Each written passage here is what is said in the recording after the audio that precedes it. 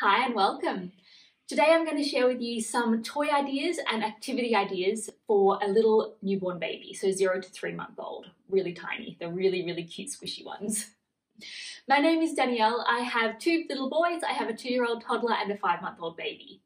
So these, I think there's 5 or 6 of them. These 5 or 6 activities or ideas are things that I really like doing with my most recent son when he was in the 0 to 3 month age group. Now, really young babies don't do very much. They're kind of little cute blobs. Even like for the first few weeks, they're not smiling or making eye contact until about around 6-week mark. So there's not a heap that you can do with them when they're really young. There gets more and more things that you can do with them when they reach, 2 and 3 months old. But there are still some really nice things that you can do with your babies and toys that they can play with, even at that really young age. So the first toy, I'll put it in little quotation marks because it's not really a toy, but the first toy is actually to get them a really nice quilt. Now this is like a quilt pillow thing, so it actually folds up, but you do not need that. But get them a really nice quilt. So nice and thick that they can lay on the ground or outside. And I highly recommend getting a really nice pattern. I actually have 3 quilts. I've had 2 gifted to me after I'd had my first baby. But get a really nice pattern because you'll be taking a lot of photos of your baby on the quilt. So it's really nice to have one of these so they can do tummy time, so they can lay on their back and look at you, or you can sing to them, or they can just look around at the world. They will spend a lot of time on the ground on a quilt on their back or on their tummy. So definitely get a really nice thick one of those. The next toy is more of an actual toy. It's an activity gym. So I have 2 of them. I have this one here. This clips in and out, so it's got a little device on top so you can actually store it away. So if you live in like an apartment or something and want to store it, this is probably a good option because you can store it just in a cupboard.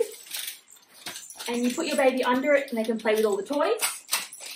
So when they are 0 to 3 months, they won't be playing with the toys, they'll just lie there and look at them. When they get a little bit older, they'll start to hit them and grab them with their hands. So you just want these, they're more like a mobile for when their kids are really young. And then when they're a bit older, then they use their feet and hands to touch it. So I've got this one here, and then I've also got this wooden one here.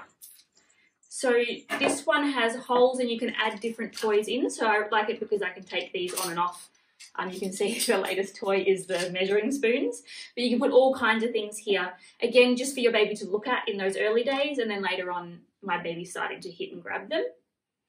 So this one has a benefit because you can sit it straight over the baby and take it off without moving the baby while lying on the ground, whereas with this one here, because it has a built-in floor, you put the baby under it, so you sort of put them under it, and then if you want to take them out of it, you actually have to lift them out. You can't just lift it off. So there's benefits of both. I like that I can change the toys on that one. This one I actually technically could change the toys as well, I just don't. So consider them more of a mobile at the young age with the ability to go into an activity gym when they're a little bit older. Number 3 are high contrast black and white cards. Now, if you've done a little bit of research, especially with Montessori or something like that, you would have seen images of that, just simple black and white shapes. I made some of my own, and I wanted to make them a little more interesting than just the dots and lines or really simple images. So I actually did like the puffin and a cockatoo, a world map, there's a camel. I did sort of an outdoors themed one with an ice axe and a skier.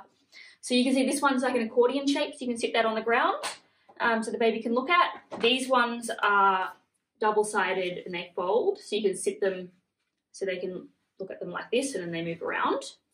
I did make a YouTube tutorial on how to make these ones actually, so if you want to look at that, I'll link it below or maybe up above. They're really great because the eyesight of babies when they're really young is not very good. It's pretty fuzzy. So really strong black and white images are easy for them to look at and they find really interesting. You can get coloured ones, they just have to be really simple and sort of high contrast. So imagine if you blur your eyes, imagine what you see and what you'd enjoy seeing as a baby, which is just really contrasting simple images. And I liked making them myself because I do like hand making some things for my baby just because it feels nice and wholesome and sweet. So you can make your own, you can buy them, you can print them out, you can also buy them in book form as well or little flashcard form. They're a great toy. Number 4 is a little bit along those lines, so that's getting really simple books. So I know they're super young and they're not really going to be understanding what you're saying, but it's still lovely to read no matter what the age. So I had some great black and white books that I borrowed from the library, so I don't have those anymore. I also have some of these ones, which are touch and feel, which is more for later on, but they just have really simple, quite contrasting images. So it's still a really nice book for them to look at because they can just see the really simple colour differences. They're not touching them yet. That's sort of around the 3, 4, 5 months mark. They're just looking at them purely. So really simple, high contrast books, either black and white or colour ones, but just simple. I said simple a lot, didn't I? Go with the book. Make them into little bookworms. Pictures of your babies reading books is so cute. And it's really good for tummy time as well. So if you put your kid down for tummy time, you can just open a book and leave it in front of them. It's a nice thing for them to be able to look at as well. And then when they're a bit older, you can put it down and start touching on tummy time again. You can see I like tummy time. Number 5 is not a toy but an activity. So singing to your baby. You might find this feels a little bit awkward to start with, but babies love the sound of their mum or dad singing. It's so cute. I've got the most sweet videos of me singing to both my kids and then just gazing up and gooing and garring. You are my sunshine, my only sunshine. You make me happy when skies are grey. So I think start from when they're really, really young and just keep singing and doing little nursery rhymes, ones where you move their arms around as well. Incy wincy spider climbed up the water spout. Down came the rain and washed poor Incy out. And I think apparently it's really good for their development as well, so bonus there. And the last one, number 6, is an activity as well, and it is to just go outside. So nature is the best toy and sensory experience for babies. Just putting them in the pram or in a little carrier, lying on the ground looking up at leaves. They find it beautiful, feeling the wind in your face, putting their toes in the grass, dipping their fingers in the water. They're all amazing sensory experiences. And it's also really good for a mum's mental health, I think, to just go outside, because sometimes with a little baby you can feel very like trapped inside on the couch, feeding. So getting out with a bit of movement, a bit of exercise and feeling that nature around you can really be helpful for you, and the babies love it as well. So that's all for this video. Just 6 toys and activity ideas for you to do with your little newborn baby. I'll make another video for the 3 to 6 month mark as well, when the babies are moving around doing a few more things. So look out for that video when I make that next. Bye.